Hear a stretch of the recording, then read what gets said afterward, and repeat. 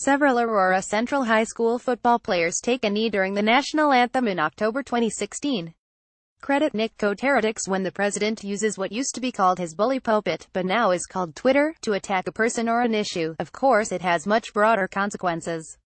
For instance, it's no surprise that after campaigning on a travel ban focused on Muslims and selectively bringing attention to terrorist attacks only when perpetrated by Muslims, anti-Muslim hate crimes have spiked in the U.S. Likewise, after beginning his campaign by calling Mexicans rapists and drug dealers and endlessly touting his idea for a fairy tale border wall, attacks on Mexicans and Mexican Americans have gone up.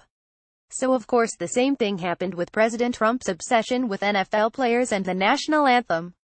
For those who have been on Mars for the past few weeks, Trump has tweeted repeatedly attacking the mostly black NFL players who have knelt during the pre-game national anthem as a show of protest against police brutality. In response, a much larger number of football players knelt or engaged in some form of protest during the pre-game national anthem over the past 2 weeks. As a result, there has been endless commentary criticizing the president for his comments denigrating the nation's history of protest and the value of free speech. On the flip side, Trump's supporters have argued NFL players must respect the flag and country during the national anthem. And, showing there's no depth to stupidity, the always shocking Pat Robertson linked the protests to the Las Vegas shooting and said players should stop protesting in light of what happened there. The messages the president has sent about protest, police brutality, racism, free speech and obedience are incredibly troubling. But so far, he's just been directly targeting a very small group of people. But we know there's always going to be a trickle-down effect with Trump, and indeed, now students are paying the price. Within the last 2 weeks, a high school football coach in Tennessee told his players they have to stand for the national anthem. A Louisiana principal threatened to remove student-athletes from their teams if they didn't stand during the national anthem, and the superintendent of the entire parish, who supervises almost 3 dozen schools, then said he supported this policy and suggested it would apply to all of his schools. Before more students' rights are threatened, this needs to stop. Not only does it go against basic American principles to threaten students about speaking up, it's also blatantly unconstitutional for a public school to do this. The Supreme Court made this clear in 1943 when it decided the landmark case of West Virginia State Board of Education v. Barnett. In that case, school children who were Jehovah's Witnesses refused to salute the flag because it was against their religion to do so, and as a result they were expelled or threatened with expulsion. The Supreme Court very forcefully declared that punishing students for not participating in the Pledge of Allegiance was unconstitutional. The decision had nothing to do with the students' religion and everything to do with their constitutional right to freedom of speech.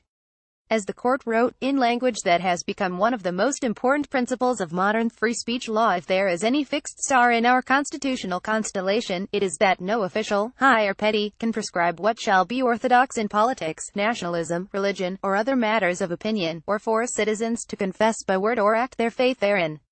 If there are any circumstances which permit an exception, they do not now occur to us. Whether for students in homeroom being forced to stand for the Pledge of Allegiance, or student-athletes being forced to stand for the national anthem, the principle remains the same: public schools cannot force them to participate. As is clear at the end of the above quote, there are no exceptions. Private schools are different, as the Constitution doesn't apply to them. Other parts of the opinion are worth noting as well.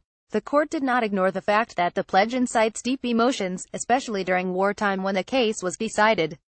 To the justices, that just meant that the students' free speech rights mattered even more. Freedom to differ is not limited to things that do not matter much. That would be a mere shadow of freedom. The test of its substance is the right to differ as to things that touch the heart of the existing order. The court also explained that true patriots welcome dissent and protest, even when it touches the flag. To the court, true patriots recognize that the U.S. is strong enough to appeal to people on its own, without mandates from above, to believe that patriotism will not flourish if patriotic ceremonies are voluntary and spontaneous, instead of a compulsory routine, is to make an unflattering estimate of the appeal of our institutions to free minds. Often in the law, especially constitutional law, rules were unclear and there is a lot of wiggle room. That's what makes my day job teaching these issues interesting. But here, the answer is stunningly simple. Public schools cannot force students to participate in the flag salute or national anthem. Schools doing so in the wake of the current national conversation about NFL players are inviting an expensive lawsuit, a lawsuit they will lose.